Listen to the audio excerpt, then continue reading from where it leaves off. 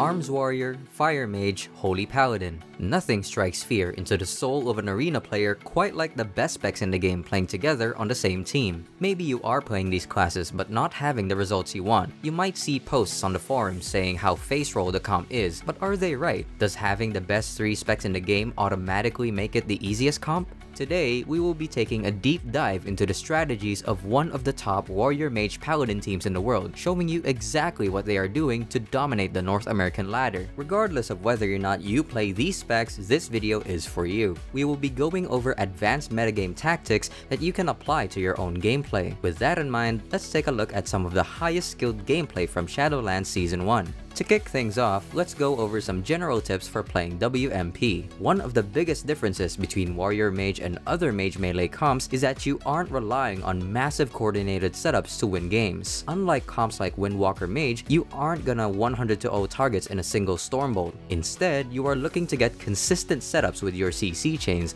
in order to gradually wear down enemy cooldowns. Because of this, there are a few adjustments you need to take into consideration. Unlike other Mage melee comps where you can 100-0 targets, Warrior Mage doesn't really have enough burst damage to completely 100-0 a target outside of an absolute perfect setup. Because of this, you should avoid cheaping your kill target and instead focus on keeping them below 80% HP before your setups. The short duration of Stormbolt makes it hard to 100-0 targets in its 4-second stun, so instead, kill targets should be kept within a lower HP range. Number 2. Focus on disrupting enemy setups. Warrior Mage Paladin is an attrition-based comp. Its defensive kit is best suited for longer, drawn-out games. The warrior in this comp should act more like a support class than a damage class, disrupting important CC chains with interrupts and war banner and focusing on intervene on enemy cooldowns. Again, you aren't looking to win the game in a single all-in setup. Instead, you're trying to get short consistent goes to gradually wear down the opponents. Number 3.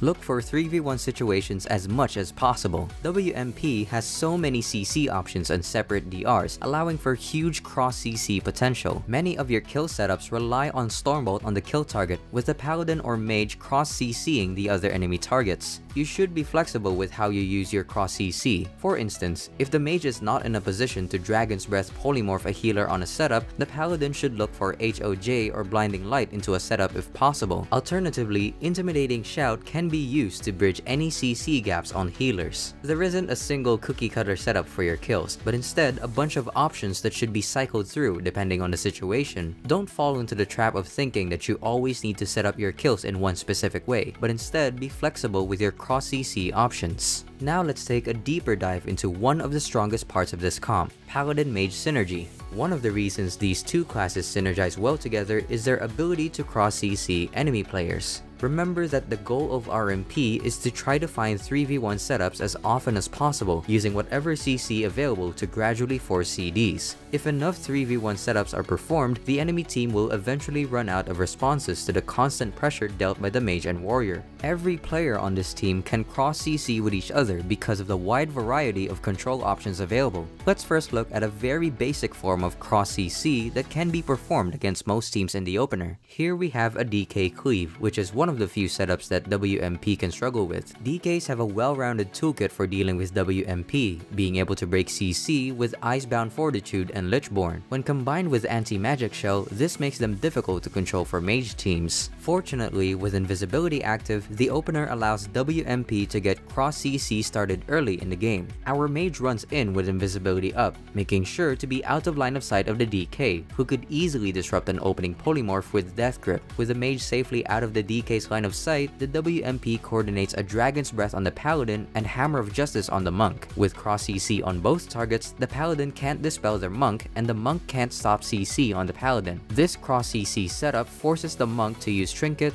Disarm, and Touch of Karma on the Warrior, all due to a single cross CC from the Paladin and Mage. Here you can see the power of cross CC in being able to force major CDs just seconds into the game in a difficult matchup. Now let's get the whole team involved and see how the Warrior can contribute to cross CC. Remember that the goal is to get 3v1 setups as frequently as possible and gradually wear the enemy team out of CDs. This means using whatever tools are available to you and not relying on a single CC setup. First, let's check out the position of the enemy Shaman and the enemy Warrior. One strategy used by the best mages in the world is to bait melee DPS far away from their healer in order to open up CC options on the healer. With the enemy warrior being far away from his team, he will be unable to use War Banner or intervene if his priest is under pressure. And with this bait set on the enemy warrior, the mage uses Dragon's Breath on the warrior at the same time an intimidating shout lands between globals. The mage is able to lock the Shadow Priest on Shadow. We now have triple CC on the enemy team, which was set up by baiting the warrior far away from his partners. With the priest now in a Stormbolt and the warrior and shaman both stuck in CC,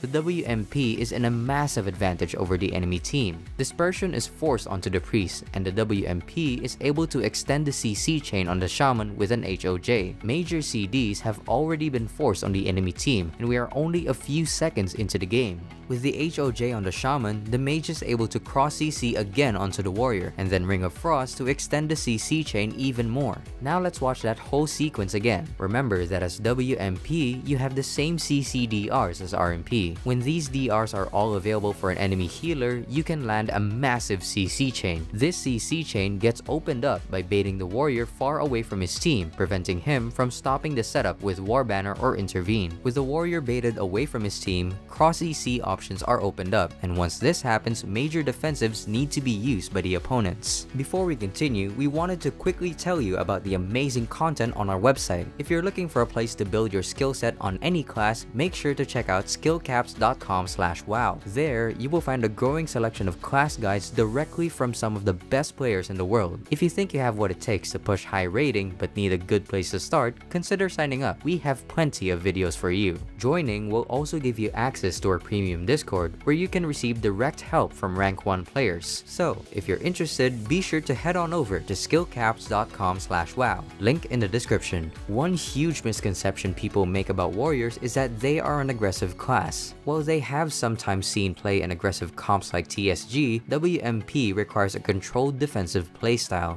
One of the quickest ways you can lose games as WMP is by using intervene improperly. Many inexperienced warriors will use intervene in moments where it doesn't matter. Instead, you should always focus on using your intervene on enemy goes, either when enemy offensive cooldowns are popped or when your healer is stuck in CC. Here we have a turbo cleave that has all of their offensives ready. We all know how much damage a turbo cleave can do to a mage, but luckily intervene can negate all of it. With Bloodlust and Doom Winds used, now is the perfect time to intervene. The mage is already low on HP, and despite the healer not being in CC, turbo cleave damage is enough to force Cauterize. The intervene redirects all damage to the warrior. Even though this damage is reduced due to plate, it is still scary. To counteract that, the warrior uses Die by the Sword. When intervene is active on the target, Die by the Sword will deflect all of the damage that gets transferred onto the warrior. With the combination of intervene and Die by the Sword, the warrior was able to completely deny the cooldowns from the turbo cleave. Even though mages are relatively tanky, they still need lots of support against melee cleaves like Turbo and Windwalker DK in order to survive. In a comp like Warrior Mage, your intervene needs to be used precisely. Remember, you need to be using your defensive tools in order to open up more kill attempts for your team. If you're able to gradually wear down the enemy team, they will eventually run out of defensives and have no way to respond to combustion. Arms warriors also have access to one of the strongest team defensive cooldowns in the game, War Banner. Just like intervene, this is an ability that can easily be wasted by inexperienced warriors. The strength of War Banner is incredibly clear when playing against setup-based comps, as you can deny an entire setup from the enemy team. If you use War Banner right before a long CC like Polymorph lands on your healer, you can shut down an enemy kill attempts by yourself. Against Windwalker, Mage, and Holy Paladin, you should primarily be concerned with setups involving combustion or leg sweep. Here, we can see that combustion is on cooldown, but leg sweep has been used. With both Mage and Paladin in a stun and monk cooldowns available, the CC chain must be stopped. The mage is able to shimmer away to cast a polymorph, and with quick reactions, the warrior instantly uses War Banner. With War Banner denying the enemy setup off leg sweep, the WMP is able to sneak a Ring of Frost on the enemy Paladin while getting the mage low. With the mage low on HP, the Paladin is forced to trinket the ring. The clutch play of saving War Banner defensively was able to transition the WMP into the aggressors and turn around pressure instantly. Remember, while playing Warrior Mage, you must think primarily about defensive. You need to keep your Paladin out of CC as much as possible so that eventually the enemy team runs out of defensives. setups, so you need to prioritize using Warbanner defensively. And if Intervene and Warbanner weren't already enough to deny enemy setups, there is one more cooldown that has tremendous importance in WMP, and it is Intimidating Shout. One of the biggest mistakes warriors can make in this comp is wasting Intimidating Shout. Remember, most of your control in this comp comes from your Mage and Paladin cross CC, but sometimes Intimidating Shout can be used to open up or deny a win condition. Here, we can see a polymorph has just landed on the Paladin and the enemy healer is now pushed up on the pillar. When a Holy Paladin pushes in aggressively like this, it usually means they have either Hammer of Justice or Blinding Light available.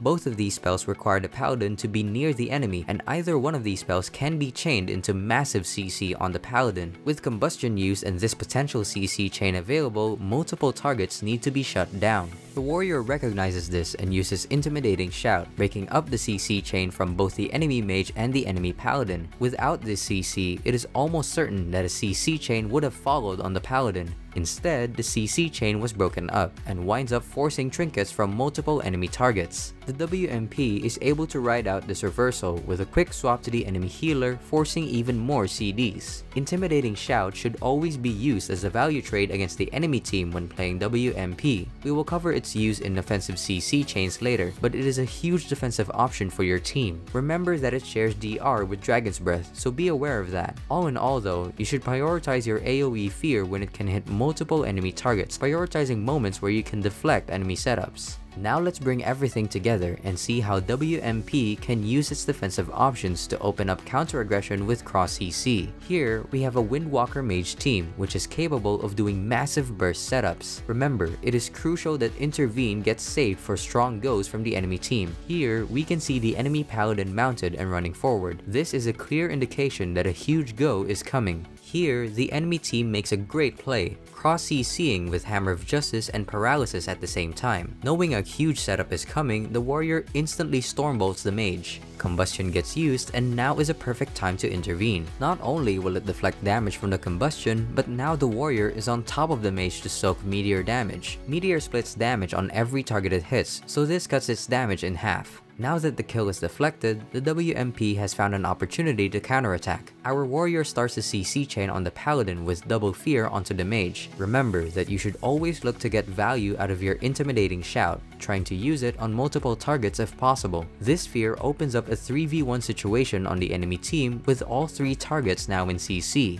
With no stops available, the WMP is able to convert the AoE fear into a cross CC with a full Ring of Frost onto the enemy Paladin. Following up the Ring of Frost, our Holy Paladin charges in to extend the CC chain with a Blinding Light, followed by a Hammer of Justice. Remember that there is no cookie cutter setup for this comp. You should be using whatever CC options you have available to start CC chains and open up 3v1 situations. With this CC chain, the enemy Paladin is forced to trinket and use Blessing of Sacrifice. The enemy team is now in an incredibly vulnerable position. With some keen defensive play, our team was able to survive major enemy cooldowns and instantly turn around pressure with the CC chain onto the enemy healer. It is this constant transition between defensive and offensive play that is so important for gradually wearing down at the enemy team.